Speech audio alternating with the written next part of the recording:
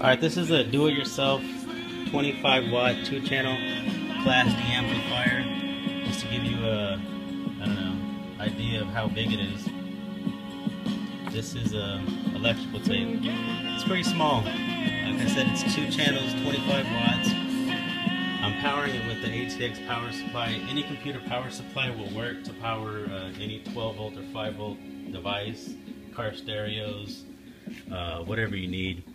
This is a standard connector you plug into your motherboard. Any of the yellow connectors are 12 volt.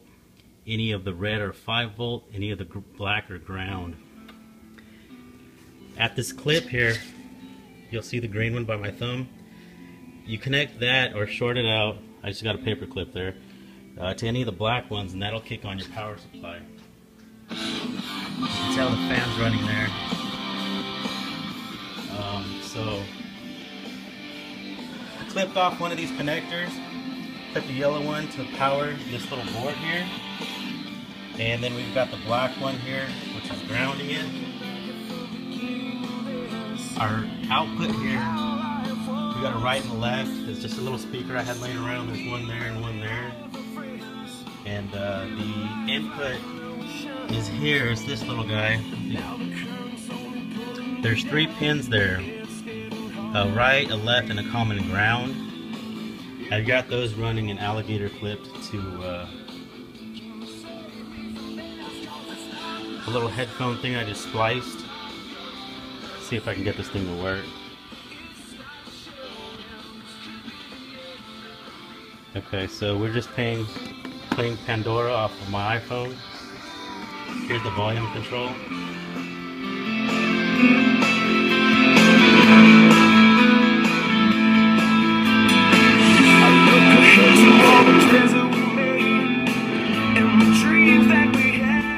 It's pretty decent up to about 90%. Other than that, it distorts the audio.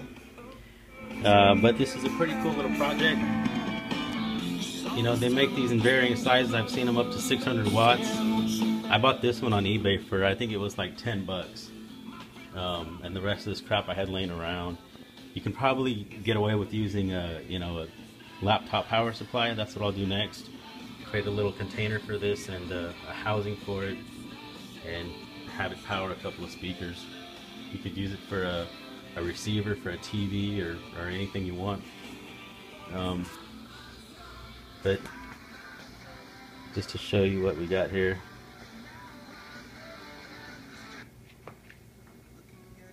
So we'll change it to stain. Don't know how much time has passed.